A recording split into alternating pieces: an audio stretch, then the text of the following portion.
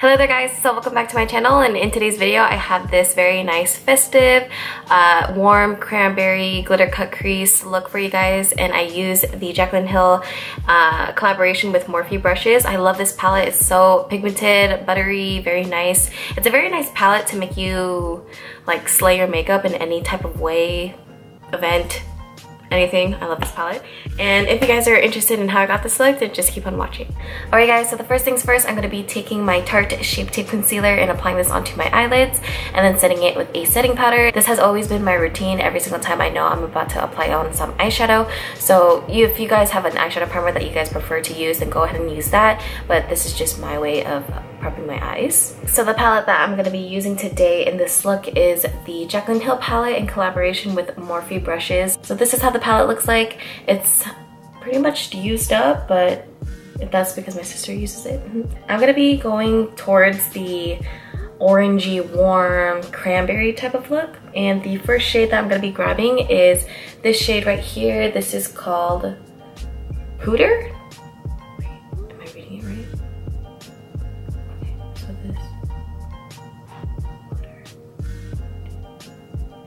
So this shade is called Puder.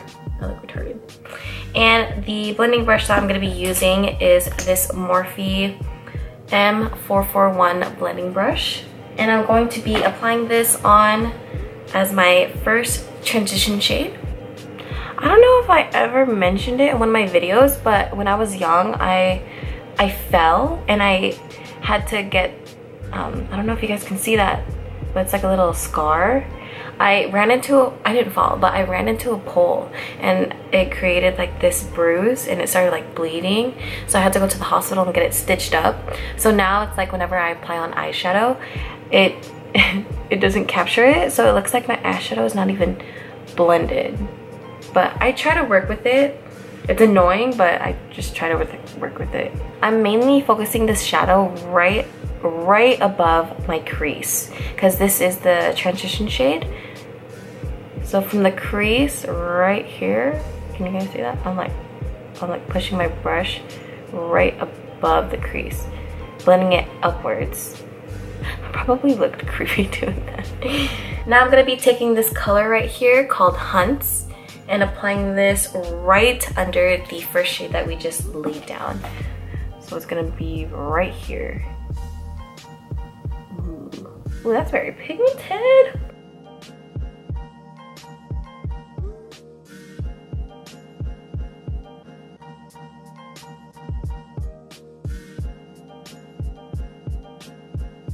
Now to kind of deepen up the look, I'm going to be taking this shade right here in the middle. This shade is called Roxanne.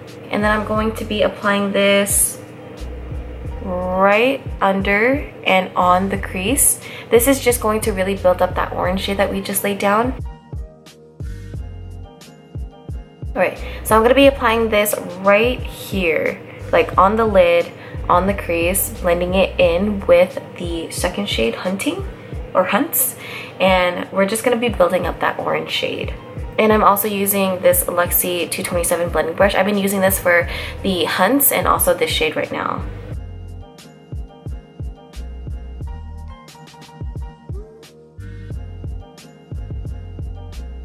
We're going to be grabbing the color right next to Roxanne, and this is in the shade Jax, and I'm going to be applying this with a Morphe M322 brush, and we're going to be focusing this on the outer V of the eye.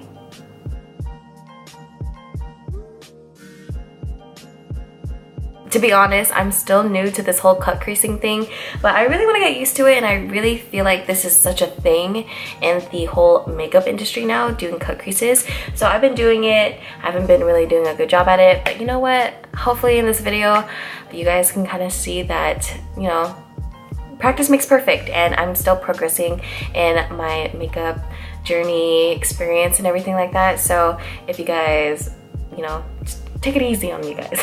So I'm gonna be taking my Tarte Shape Tape Concealer, applying this on the back of my hand. Then I'm gonna take my Morphe M421 concealer brush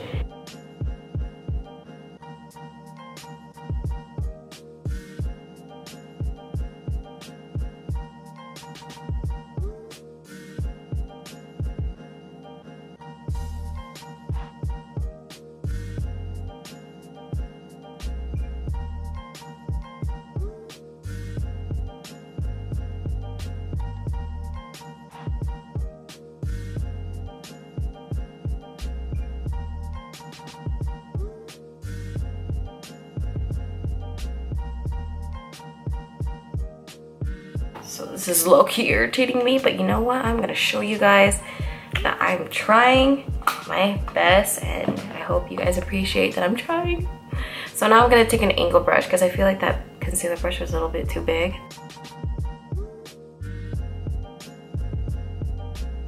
Oh, wow.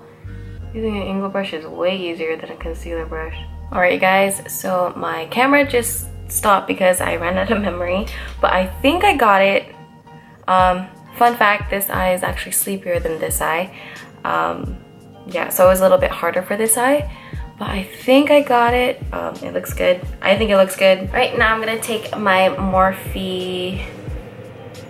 Whoa, the label came off. This is just a small detailing shader brush, and I'm going to apply the shade Firework onto the area where we applied the concealer.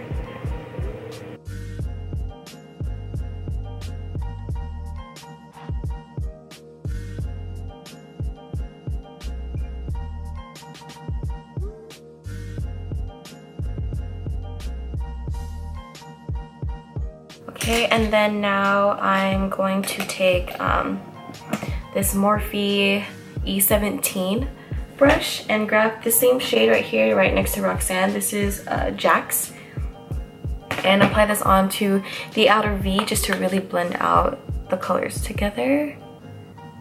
I'm actually really debating if I should add glitter onto the cut crease part, but I'm nervous because you guys, I really don't want to mess up this look and I don't want to have to redo this look, but we're gonna do it anyways.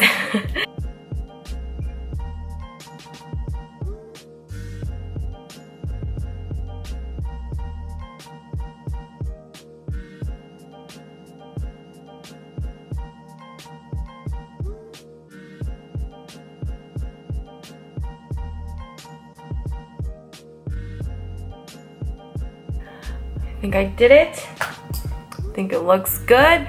I'm so nervous for this eye because this is like my weak eye. Oh, you know, props to you guys who do this. I can't breathe for shit.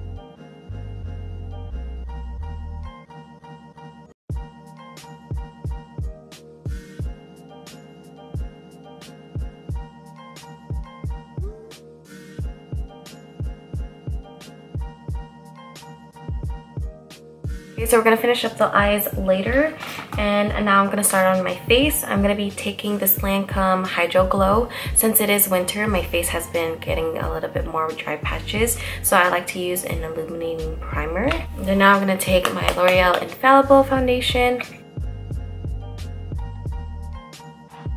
I'll be taking my Tarte Shape Tape Concealer and using this to conceal and also highlight. This is in the shade Medium.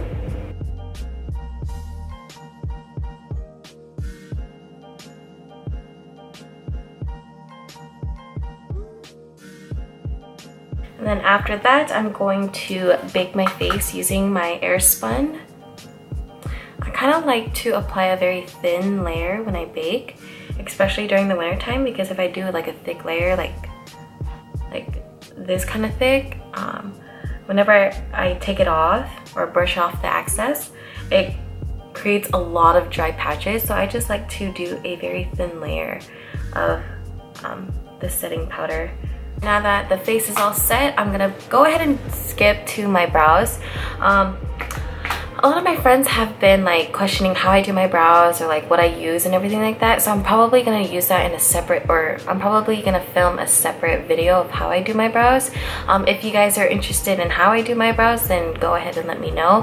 But I don't know, I'm kind of thinking about it because it's basically the same routine. I don't do much to my brows, surprisingly. I only use one product, but I mean, I'll get more into detail if you guys are interested in how I do my eyebrow routine. So I'm just gonna go ahead and do my brows and then I'll be right back.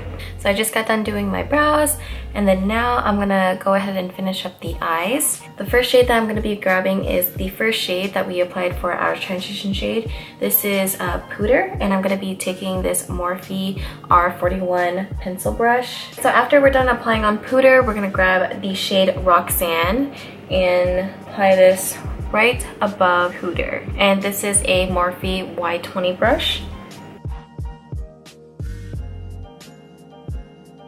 Alright you guys, and then with the Morphe Y22 brush, I'm going to grab the shade Jax and apply this closest to my waterline. And this is a very nice small detailing brush, so it's really gonna you know, get in there.